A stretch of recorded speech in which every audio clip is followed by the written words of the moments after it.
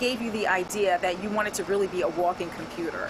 So I've always been a tech enthusiast, and I always try to be on the cutting edge of technology. So that drove Brandon Dalaly to do what some might believe only takes place in a science fiction movie. It gets inserted into your skin. A chip, and not the type you eat, but a microchip, has been implanted in Brandon's left hand.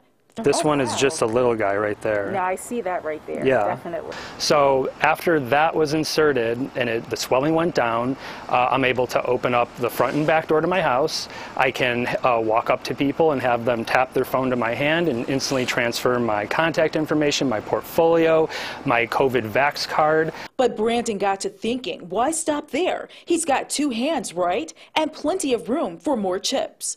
So I thought, how cool would it be if I could leave my house, no car key, no house key. So 2 weeks ago, right here in Michigan, Brandon got another chip implanted, this one in his right hand, to unlock and start his Tesla. It's a perfect backup, something you can never forget, something that doesn't break, something that won't fail you.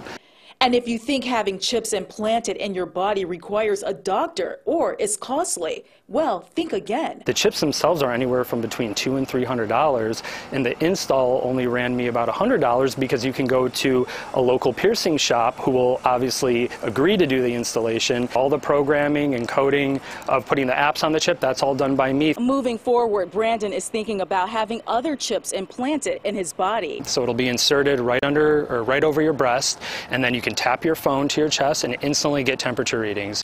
And with all this talk about chips, Brandon hopes the chip for the Tesla gets the attention of you-know-who. It would make all this worth it if maybe just like a thumbs up from Elon or something, or a simple emoji. I don't know, that'd be pretty cool. In Oakland County, Ingrid Kelly, Fox 2 News.